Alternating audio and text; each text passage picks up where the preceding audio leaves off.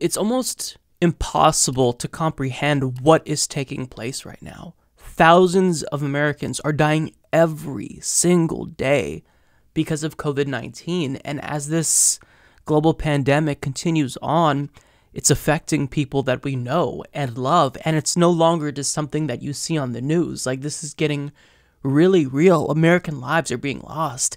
And it's something that is so hard to wrap your head around because it's so much devastation. The numbers are getting so high that psychologically, I think that our brain kind of, at least mine does, it shuts off in a way to where I guess it protects us, so we can maybe recover from this and move on when it's all over. But as we kind of grapple with this reality and we get more data, this virus is not impacting everyone equally. It is disproportionately taking Black lives, according to data. And I read a report from Vox that was just absolutely gut-wrenching. So as Fabiola Sinius reports, as of Tuesday, Black people made up 33% of cases in Michigan and 40% of deaths, despite being just 14% of the state's population. In Milwaukee County, Wisconsin, where Black people represent 26% of the population, they made up almost half of the county's 945 cases and 81% of its 27 deaths, according to a ProPublica report. In Illinois, Black people made up 42% of fatalities, but make up only 14.6% of the state's population. In Chicago, the data is even graver. Black people represented 68% of the city's fatalities and more than 50% of cases, but only make up 30% of the city's total population. In the South, the numbers are also grim. In Louisiana, Black people accounted for more than 70% of deaths in a state population that is 33% Black. About 33% of the state's 512 deaths as of Tuesday morning.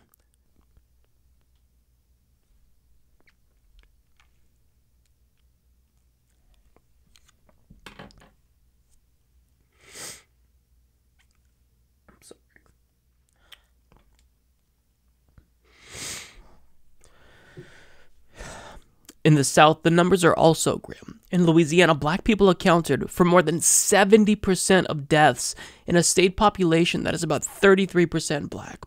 About 33% of the state's 512 deaths as of Tuesday morning have occurred in Orleans Parish, where Black people make up more than 60% of the population, and where 29% of people live in poverty, according to 2018 census data. Louisiana's first teen death, also one of the first teen deaths in the nation, was that of a 17-year-old New Orleans resident, Jaquan Anderson, an aspiring NFL player, according to local reports. On Wednesday, New York, deemed the county's epicenter of coronavirus cases, finally released preliminary data of COVID-19 deaths broken down by race, with 90% reporting in the state.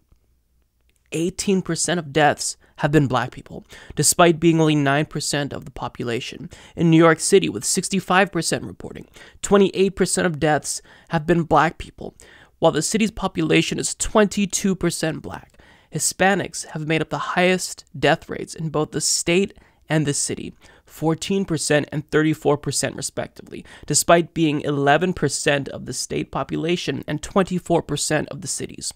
Well before the novel coronavirus arrived at America's shores, Black people across the country, regardless of socioeconomic status, have lived with chronic illnesses, long-term health conditions like diabetes and hypertension, at high rates. According to the U.S. Department of Health and Human Services, Office of Minority Health, the death rate for Black people is generally higher than that of whites for heart disease, stroke, cancer, asthma, influenza, and pneumonia, diabetes, HIV/AIDS, and homicide.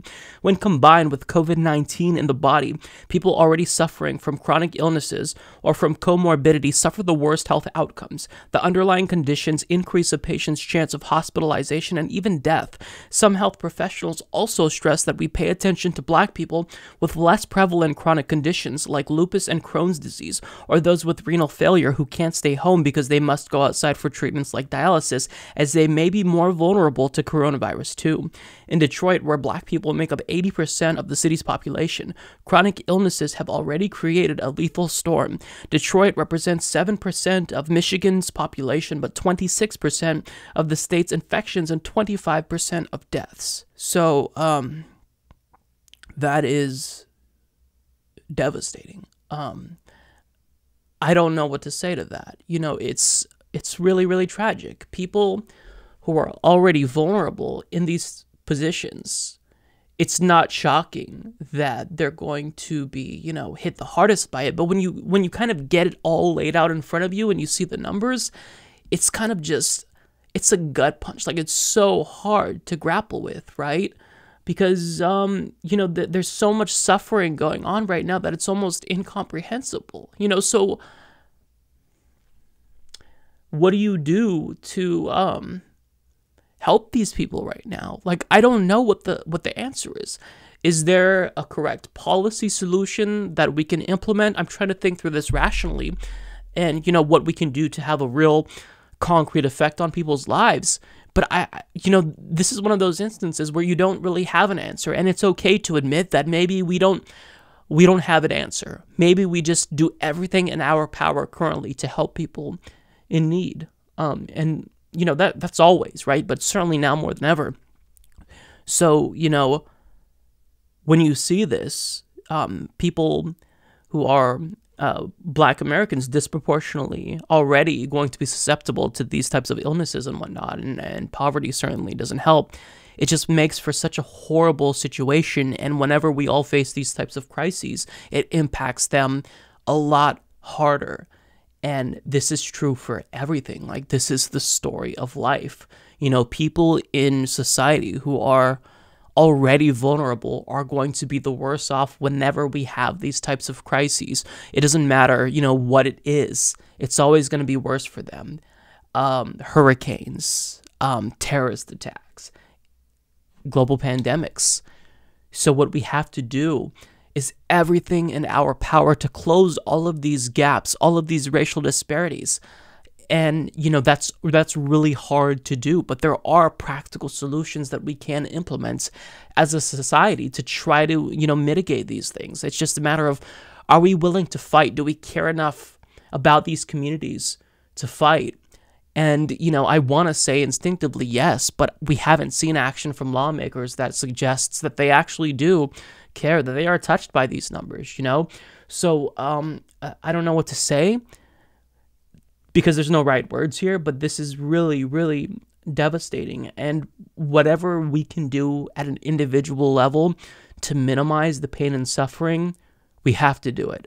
So even though you're getting a little bit antsy about staying home, you're feeling cabin fever, it's worth it. It will be worth it in the long run. If you stay home, we practice social distancing and self-quarantine, and it ultimately saves more lives, because this can't go on. This is just, it's so much pain and agony for these communities and everyone that it's so difficult to, really even comprehend.